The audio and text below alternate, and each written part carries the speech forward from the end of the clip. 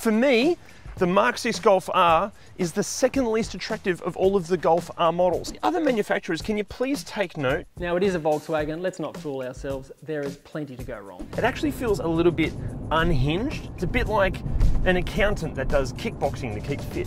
Okay, surely the Mk6 Volkswagen Golf R, this thing must be one of the best bang for your buck performance cars available on the used market right now. But are they? Like, how are they aging? What do they like to live with and drive? Should you ever seriously consider buying one? Critically, what goes wrong with them? Tell you what, we're going to answer all of those questions and so many more. But first, we do need to talk competition. First of all, these are asking anywhere from $15,000 to $35,000 here on the Aussie used car market. But in that price range, in this genre of car, you have some options. If you want some hints of luxury and all-wheel drive and turbocharged weapons, you've got the sibling and twin under-the-skin Audi S3. You've also got the AMG CLA 45, which happens to be a bit more powerful than the Golf R. If you're happy to sacrifice some of the premium feels for rally-inspired dynamics, you've got the Ford Focus RS and various Lancer Evo 10, Subaru WRX and STI models. If you're happy with a car that just spins up the rear wheels and you also need a hint of luxury and the option of auto and manual transmissions, you've got the BMW M135i. And then as far as front wheel drive options go, from Europe you've got the Renault Megane RS models, Alfa Romeo Giuliettas, Ford Focus STs, even the sibling to this car, the Mk6 and even Mk7 Golf GTI. From Japan you've got the Mazda 3 MPS or the Mazda Speed 3 for our international viewers, not to mention older EP3 and FD2 Civic Type Rs. And even from South Korea, Hyundai's i30N has developed something of a cult-like following, and with good reason. It's amazing. And we've reviewed pretty much all of those cars, and the links are all down there. But now the bare basics about these, depending on your market, you can get them as a 5-door or a 3-door body shell. Engine-wise, it's going to be a 2-litre 4-cylinder turbo. All Rs are all-wheel drive, although it is a Haldex system, so ostensibly it's front-wheel drive until the fronts lose traction, and then it sends a bit of power to the rear. And you'll have a choice of dual-clutch automatic or 6-speed manual transmissions. The R is the range-topping Golf, so you're going to get all of the bells and whistles. You know what other link is down there? It's the link to Driver, and they're going to get you the very best possible finance deal. Look, I'm not going to bore you with all of the details now, but just know Driver exists to get you the very best possible finance deals as quickly and as easily as possible.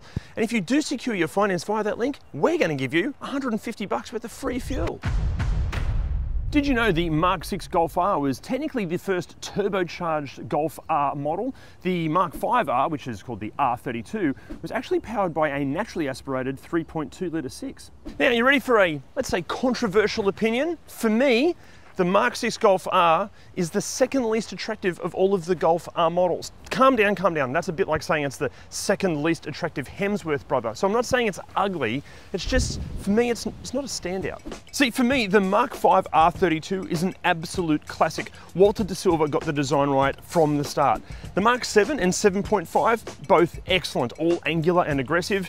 The Mk8 does nothing for me at all. It is the worst of the lot. It looks like a sleepy, grumpy cat. And the Mk6, again, like I just said, it's not ugly, but isn't it just a bit too conservative, just a bit too sensible? Obviously, lowering it a little bit and putting some really classy rims on it can fix all of that. But for me, the Mk6 is the facelift to the Mk5 that it never really needed. It's a bit like if Margot Robbie or Ryan Gosling went and got Michael Jackson levels of plastic surgery, just not needed. But while we're talking about exterior mistakes, let's talk about what goes wrong with the exterior, starting with the little plastic clips that hold on the corners of the bumpers here. According to owners, these little plastic clips are becoming brittle with age and they can snap and break, and then the whole front bar kind of sticks out a bit. Then there are reports of electronic gremlins. Anything that's powered by electricity, especially the power folding mirrors, they can work erratically. Not a common problem, but it does happen. Apparently the drainage holes in the doors can get clogged up and fill with water, so if you open and close the door and you hear sloshing,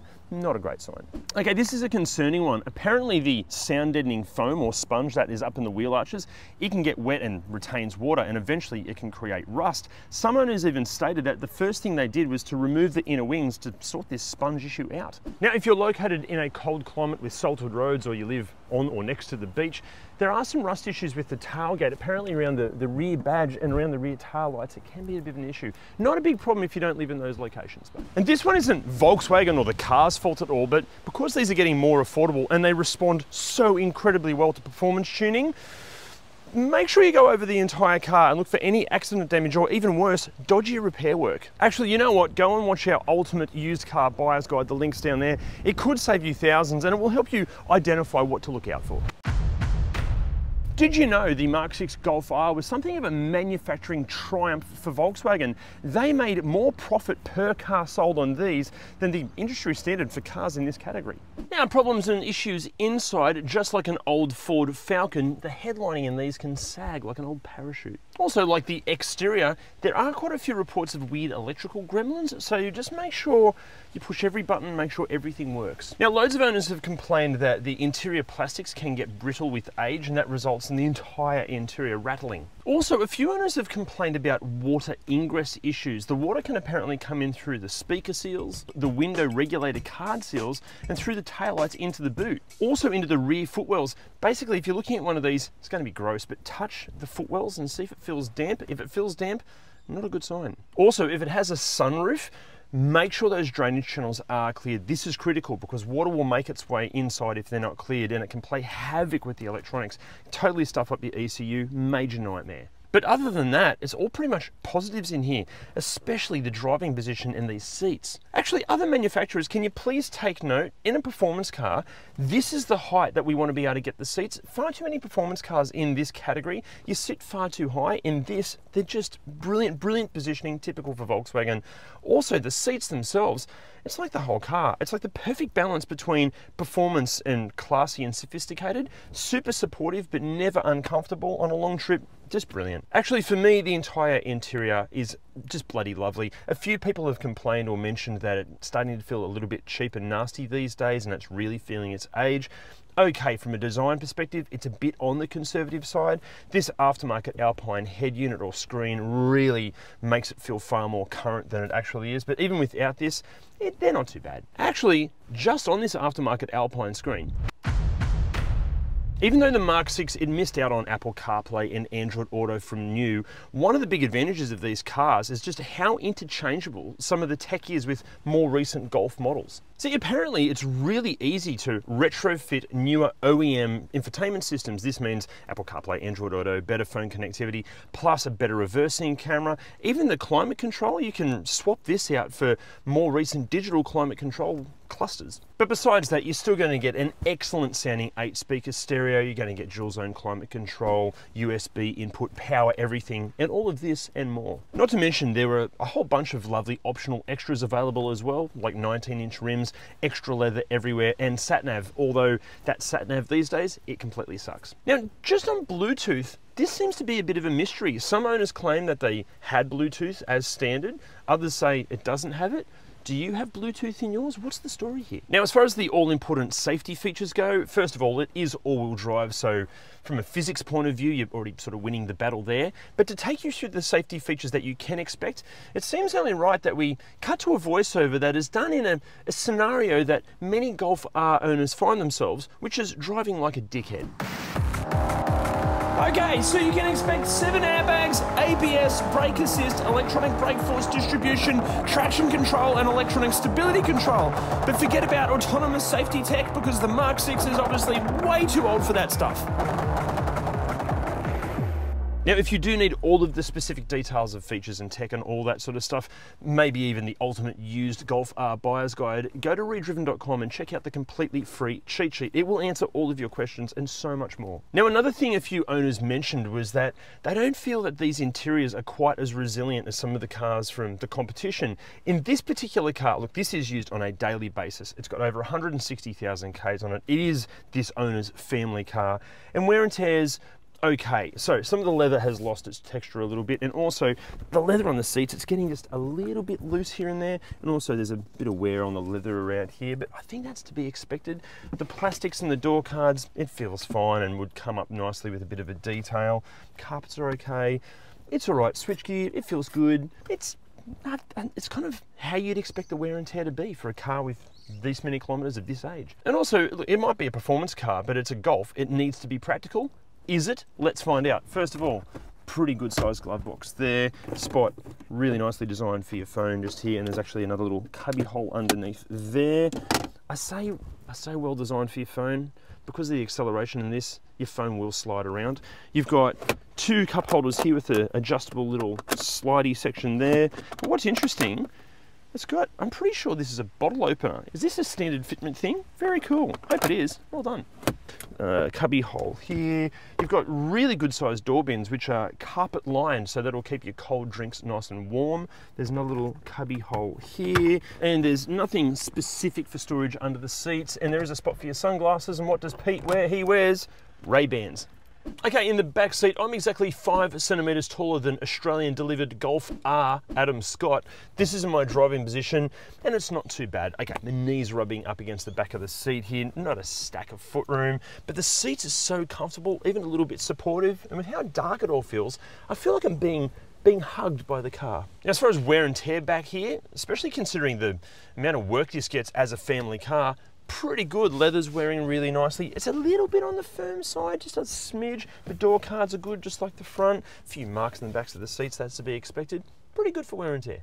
Obviously, every Golf R interior is going to be different with wear and tear, but yeah, in this example, not too bad. And then as far as practicality in the back seats, you get 2 mat pockets, you get your own air vents here, you get a specific pacifier or dummy holder just here with little claws to trap the kids' fingers in. You've got a pull down armrest here. This actually opens up, so if the kids are being bad, you just shove them into the boot and close this and forget you ever had them in the first place. And look, it does have door bins, but actually getting to them, you've kind of got to go under your leg, but yeah, that's a bit of a nightmare, but it has door bins. They're just a bit shit. As far as practicality in the boot goes, it's a Volkswagen Golf. It's pretty much the industry standard for practicality in the boot, plus with the seats down, great amount of space, and they fold kind of flat. Now, before we get into the driving impressions of what these are like now they're 10 years old, I have a bit of a history with this car. See, this is owned by one of my very best mates, Pete. Pete, thank you so much for lending me your car again. Bloody love you, mate. Also, a massive thank you to all the members of the Mk6 Golf R owners groups and forums. You guys are amazing. Thank you so much. We couldn't have made this video without you. Also, if you happen to own a cool car that you'd like to see us feature on ReDriven, can you let us know in the comments or message us on the socials, because we're always on the hunt for cool cars. Now, if you're in the market for one of these, you've probably noticed that for the same price as a mint condition Mk6, you can get a slightly less good condition high kilometer Mk7 Golf R. But for me, from a driving perspective, I actually prefer the Mk6 over the Mk7. The Mk7, it feels all grown up and more refined, and that's fine if you're a real estate agent and you're driving clients around to buy another investment property. But at less than 7/10, a Mk7 Golf R just feels like every other Golf. But this thing, see, Volkswagen hadn't quite sorted out all the NVH levels with this, so it feels, I think, a bit more raw, more tactile. It actually feels a little bit unhinged. It's a bit like an accountant that does kickboxing to keep fit. However, the problem with this is that a few owners have complained that these things can rattle like a cutlery drawer in an earthquake after a few years. In this particular one, there are the odd little sporadic rattles here and there, but not too bad. Although I have another friend that has one of these, and yeah, it's like a maraca on wheels. And if you love a Mk6 Golf R, you're going to hate what I'm about to say. A Mk6 Golf GTI is just more fun more of the time. Sure, it's not as fast off the line, it's not as fast out of a corner, it's probably not as fast really anywhere, but it is just more fun. But in saying that, speaking of fun, you know what is fun? This thing with a manual transmission. It doesn't completely transform the car, but just having this involvement and engagement is just so rewarding. Again, this is not as fast as a DSG, but who cares? And if you need a DSG to drive in traffic, or you don't know how to drive a manual, well, either learn how to drive a manual or toughen up, or both. Now, things to check out when you're test driving one of these, it's really important to remember that plenty of these have been modified poorly then returned back to stock to sell, or just abused from day one. First of all, through corners like this, yeah, it should just stick like glue. If at normal road speeds it feels unbalanced or it's wandering all over the place, that's not a good sign. If you're starting to sense a load of understeer on public roads, that's a really good sign that you're actually driving like a complete dickhead. Leave that kind of driving for the racetrack, which is where you'll find out that these do understeer while eating their front brakes and front tyres. Also, these things, they do have a habit of eating through their front lower control arm bushes, so listen for any clunking or weird suspension sounds. Also, speaking of things that are clunky, these DSG transmissions, they do have a habit of being a bit confused on occasion at normal road speeds. If it's like me, which is confused all of the time, that's not a good sign. Also, the immense power should come on really smoothly. If it's bucking or losing power through the rev range, again, not a good sign. Also, if the steering feels a bit dead and lifeless, don't stress, that's just a Volkswagen thing. They really should talk to Honda or Hyundai on how to calibrate steering. Also, another issue that these suffer from, actually a lot of other cars suffer from, is just exorbitant prices for OEM wiper blades. To solve this, hit the WiperTech link down below to get 15% off and free express shipping on some of the best wiper blades we've ever used. But look, while we're talking about potential issues with these things, mechanically, what goes wrong with them? I'm afraid I can't tell you because I'm not a qualified mechanic, but Jim is. Now, a fun fact about these, they have the EA113 engine, which has a timing belt. Unlike the EA888 engine, which is in nearly every other Volkswagen, which has a timing chain. Now, the belts in these are due at 105,000 Ks for every 7 years, whereas the timing chain in the EA888 often doesn't last as long as the belt. Now, another fun fact, the EA113 has this water pump, unlike the EA888 that has this abomination. Let's just compare the two, shall we? 50 bucks versus 1,000 bucks. This one can last up to 100,000 Ks. This one rarely lasts past 50. Now, it is a Volkswagen, let's not fool ourselves, there is plenty to go wrong. A pretty common problem with these is the high pressure fuel pump or the cam follower that actuates it. It does wear prematurely. Now, sometimes as it wears, it just logs a fuel pressure fault code. Sometimes it doesn't give you any clues and it can just have a catastrophic failure. Thankfully, it's actually quite easy to pull out and check and only takes about 20 minutes to change. So it's well worthwhile just doing that as a service item. Now, the turbos on these, well, more so the diverter valve on them. Look, there's just a seal in there that fails and you just get a whole bunch of boost regulation fault codes. Again, it's actually pretty easy to change too. Now, another common problem, it's just a Volkswagen thing, the PCV valve on these things, there's a diaphragm in there, it just ruptures and causes a bunch of lean fault codes and sometimes a misfire as well. And sometimes you can hear the thing sucking as well. Again, weirdly, it's actually quite cheap and easy to change too. Now, something not so quick and easy to change is the oil consumption issues. These are known for it. So if you have one, just keep an eye on the oil level and top it up frequently. This car, the one in our video, actually had a catastrophic engine failure, which was linked to oil supply issues. Now, thankfully, Volkswagen actually covered that under warranty, despite it being out of warranty. So yeah, surprising. And before the Volkswagen fanboys tear us a new one, that car actually did have a flawless service history. Now, the transmissions. Look, we'll start with the manual. Actually not too bad. You're more likely to have an issue with the dual mass flywheel failing before the clutch does. And most of the gearbox issues that we've seen in these can often be connected to operator technique. Now, the DSG, the DQ250, it is actually more reliable than the 7-speed, although it's not really saying much though, is it? Yes, they're jerky, yes, they're clunky, but that doesn't actually mean that there's something wrong with it. If there is something wrong with it, you'll probably notice weird shifting or not shifting at all. You might hear some strange noises and you might feel some unpleasant vibrations and you're more than likely going to see some warning lights, or you might experience all of the above. They have accumulator issues, but there's upgrade kits for that. They have mechatronics complications as well. They have clutch issues and they have internal electronics problems as well. So they definitely do have their fair share of issues. Yes, servicing helps, which is an absolute must, but we've seen all of those problems happen on units that have been well serviced too. And again, like the manuals, some of the issues we see on these are attributed to operator technique as well. If you thrash the out of it, it will break. Now, further down the driveline, the Haldex system in these can be somewhat problematic, less problematic if it's been serviced though. And servicing on these is often overlooked, and in fact, dealerships will tell you that they're filled for life and don't need servicing. They do. It's recommended every 3 years or 40,000 Ks, but I would halve that if you're doing any track work. Servicing these is actually pretty simple and pretty cheap too. There's a bunch of service kits available and those service kits do have the filter that Volkswagen tells you doesn't exist. Pretty straightforward. Another thing we have seen a few of is the rubber drive coupling in the tail shaft. We have seen a few of them fail, but not what I'd call a common problem. Realistically, one of the biggest issues you're going to see with these cars are the dickhead owners. Not saying they're all dickheads, but some of them are just treated poorly, and some of them have terrible mods too, which can cause all sorts of problems.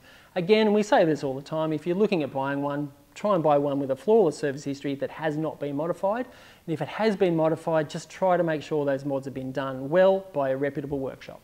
So look, after all of that, for us to recommend buying one of these, it really comes down to what sort of driving lifestyle you want. If you want the maximum acceleration for the minimal purchase price, a car that will easily dominate a corner no matter what the scenario, is wrapped in something relatively classy and understated, and you've found a perfectly maintained example, sure, a Mk6 Golf R might be worth considering. However, if you want a car that requires nuance and skill to get the most out of it, a car that prioritizes driver engagement over sheer speed, a car that demands time to learn its idiosyncrasies, sorry, but we're not sure if a Golf R is the car for you. Look, this might sound ridiculous, but, and ignoring any reliability concerns, these things are so bloody brilliant at everything, they risk being a bit boring. Not as boring as a Mark 7 or 7.5 Golf R, but yeah, you get the idea. But that's not something that we can say about this car. But a question for you, if you were to buy that or one of these, which of the other plethora of examples of performance cars in this budget would you buy? Let us know in the comments below. See you next time. Another problem, now, sorry. But just know that driver exists to you. No.